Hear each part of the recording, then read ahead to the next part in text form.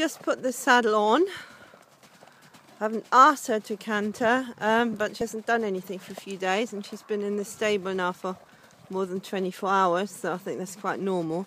But the saddle is already covering her shoulder blades, and you can see how it kind of gets pushed forward with each stride. There's a shove forward, so it slips more and more and more. And I've already put it on fairly firmly, but not completely firm. And you can see how the saddle is shoving forward, forward, forward.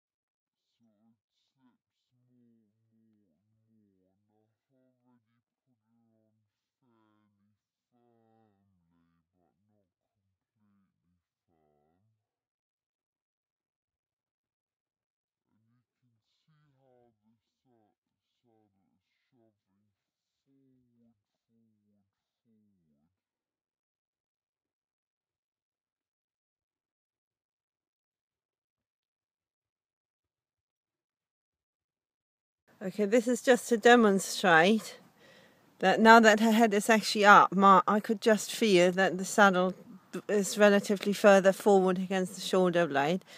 My fingers are just touching the caudal edge of the shoulder blade. So when you consider that normally you say that the saddle wants to be about 2 finger width behind the caudal edge of the shoulder blade, it's actually well on there, and that's without a rider.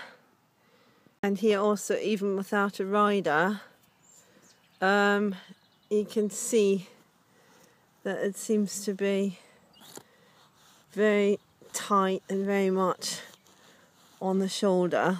The edge of the shoulder blade is kind of back here.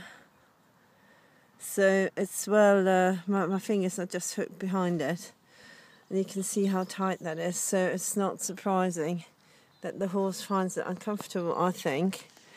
And you can see here how the saddle has slipped forward, because this was kind of not tucked in like that, but the girth was more to the middle of this part here, so the saddle has quite significantly slipped forward. So also then it rucks up, it rucked up on the other side as well. And the numna didn't slip, but you can see how the saddle has slipped forward on here. I have just reshuffled the saddle. I took it off completely and put it back on. So I'm just showing where the girth is sitting now. And this is how the numna is sitting. And I'll go on the other side. This side, you can see how the girth is sitting, and where the saddle is in relationship to the numna. And I've put it back a little bit, and it's just about behind the shoulder blade now, or just in line with the shoulder blade. So my fingers are not really totally covered by the saddle. On this side also, the saddle is actually not quite behind the shoulder blade. It's already covering it a bit. So, but if I try to put it further back, it won't stay. So I'm going to lunge her now, hopefully in a more civilized way than before, and then we'll see how it slips.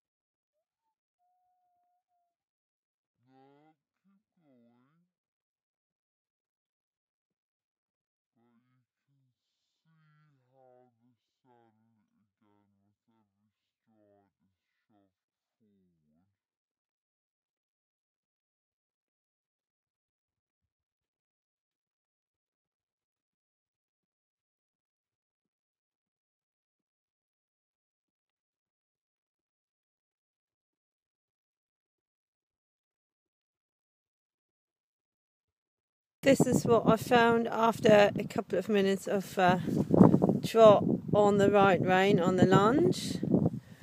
This is how much the saddle has slipped forward.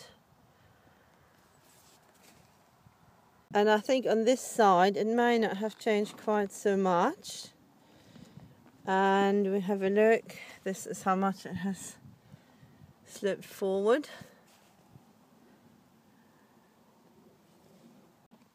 After 5 minutes of a bit of trot and canter, I haven't readjusted it since the last filming. I just added the left rein lunging. This is what happened. You can see how everything slipped forward again on the Numna. This is where we are now with the relationship between the front of the saddle and the Numna. This is what happened on this side after left rein, trot and canter.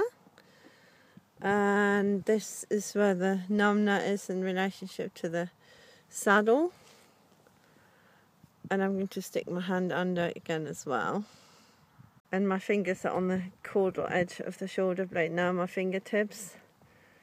And when I try to get my hand underneath, she's actually shifting her weight to, I think, reduce the pressure between the saddle and my fingers. So maybe saddlers will think this is all not very scientific, but I thought I would like to demonstrate what the problem is here.